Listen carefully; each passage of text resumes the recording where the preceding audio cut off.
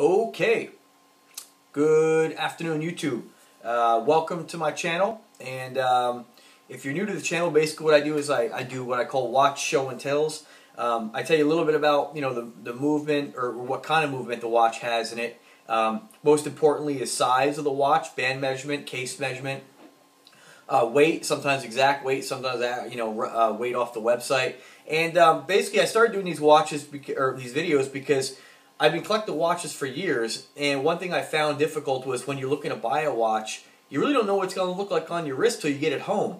And so I eventually pulled the trigger on my first Invicta. It was the Invicta 5730 Venom, and since then I've just been addicted to these these dive style watches, and specifically the Invicta brand. Android definitely is definitely creeping up with some very nice models. And so I've been basically showing those off to you folks, and there seems to be a really big following for people who are into the big dive watch thing, and or the big chunky large face watches. And so whatever I get my hands on, then I make a purchase, or my buddies pick up, they're nice enough to let me go ahead and drop a quick show and tell.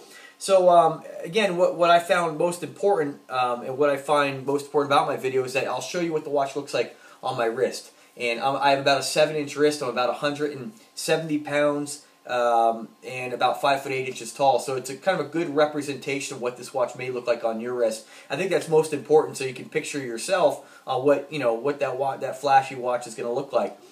So then I started doing, once I do the single watch videos, I started doing side-by-sides. Because I found that, okay, well now you picked up your first watch, now you want to pick up another one, because that's how this addiction works. What a better way than to see it next to something you already own.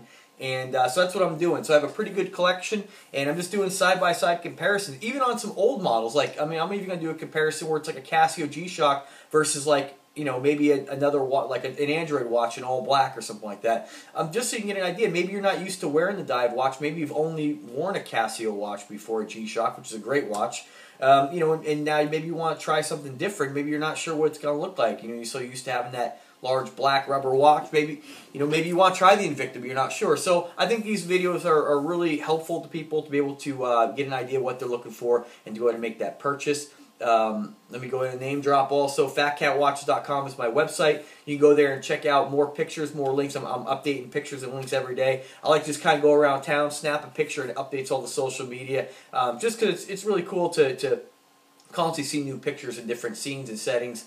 I don't know, I'm really into the watches, it seems like my 360 subscribers agree that it's pretty cool, and I thank you guys for signing up. So with all that rambling, let's go on to our side-by-side comparison today. Today I'm going to be comparing two Android watches. If you'll notice my channel, I'm busting out the Android watches. I want to get all those videos done, then I move on to the Invictus so I can kind of keep it organized here. I can start to forget what I've made and what I haven't, so I've been writing all this stuff down. So today we're going to be doing the watch show and tell with these two bad boys right here by Android USA, not the operating system, AndroidUSA.com. Okay, and they're they've been around for a while, but they really started, in my opinion, some of their new models in the last year or so that I've seen coming out are just really they're really making some good design decisions.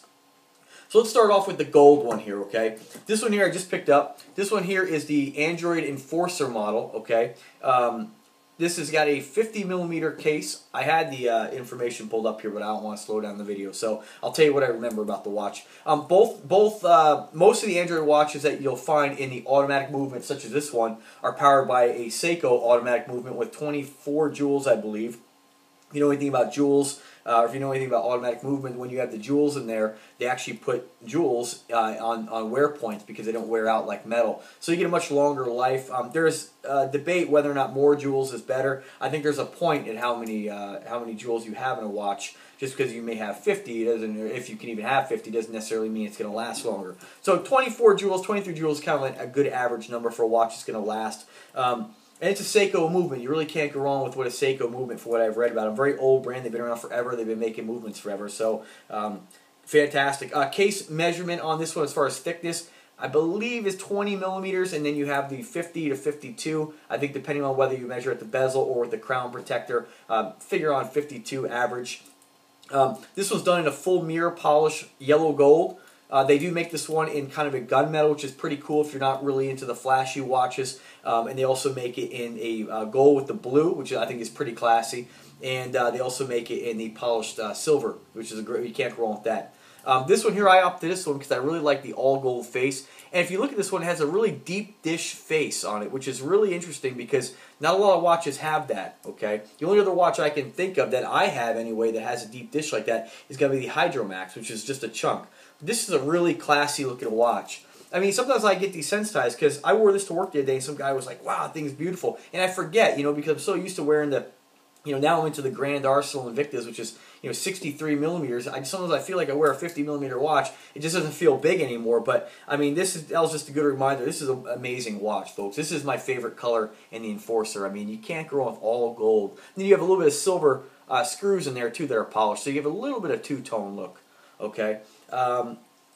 Yeah, not much else to say about it. I was going to tell you about the band width and measurement, but I don't want. Like I said, I don't want to slow down the video. I do know it weighs about 11 ounces, 12 ounces, and it's roughly about 24 millimeter width on the band. Just a beautiful watch. This next one right now, I'm not going to say where, but they got a sweet deal on this one right now, under $100. I mean, it's amazing. If you go into like a department store, look at what you get for $100. You're not going to get a watch like this. I mean, no way.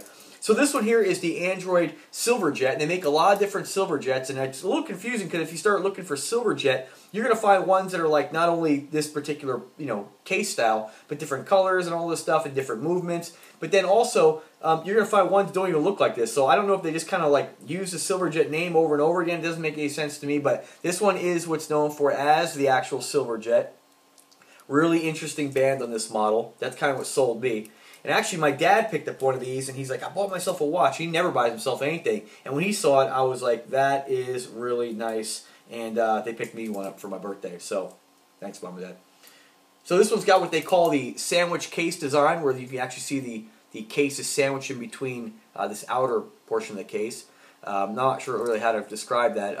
Invicta calls it a case and cradle, where the actual case is cradled by this outer case, I guess. All these are threaded, okay, so you can actually size this yourself without any tools other than a small screwdriver. It's a little bit tricky because it's a very small slot there, so you might actually have to buy a tool, but it's a little easier than banging out a pin, in my opinion.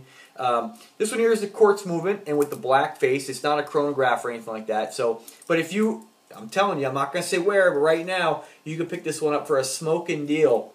And they make it in a lot of different color faces. They have a blue, lime green, purple, and black, of course, and I think an orange. So you really get some. I thought the black was pretty cool, but I kind of wouldn't mind getting something like maybe a lime green or something like that. So let me go ahead and throw this on. This one's also a 50 millimeter watch by, I think I got this one pulled up here, by 19 millimeters in case thickness.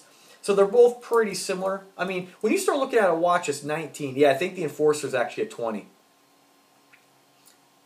When you start looking at a watch that's, you know, again, I'm a little desensitized, but when you're looking at a watch that's 50 millimeter with a 20 millimeter or 19 millimeter thickness, that's a big watch, folks. Really nice looking. Amazing, again, amazing what you get for your money with Android. All right, let me go ahead and throw this one on the other wrist here so you can get an idea. Again, like I said before, I don't wear two watches at the same time, although lately I kind of want to, but who does that? Now I think the Enforcer might be, now the deep dish face what makes it almost look like it's bigger, but it's really not. Two really sweet watches by Android. I'm telling you, if you're an Invicta fan and you haven't picked up an Android yet, do so. One guy messaged me the other day and he said, oh, I got my